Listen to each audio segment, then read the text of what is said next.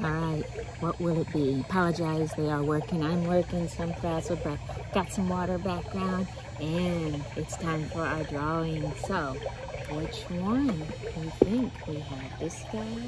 Oh, yeah. We have this one.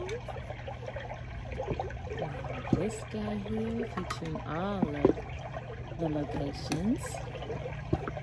And Lyle Construction had joined us a few years and made their own with their own little logos.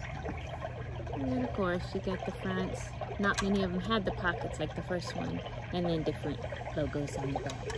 So let's see what we're gonna do then. And I'm only in the pool because somebody gave the bright idea that why not wet shirt. But this shirt's at least a little easier when this is really cold.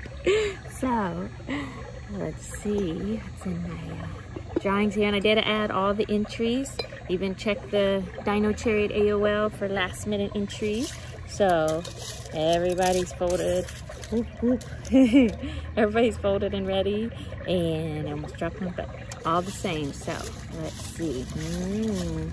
It is going to be this one. And we have Ray K. Woo-woo-woo.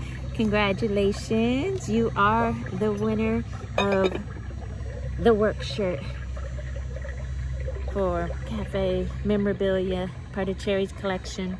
So I will be contacting you soon to see which one you might like. But here's your da-da-da. Wet t-shirt. I figured white would be a little too much. They might kick me off. Bye.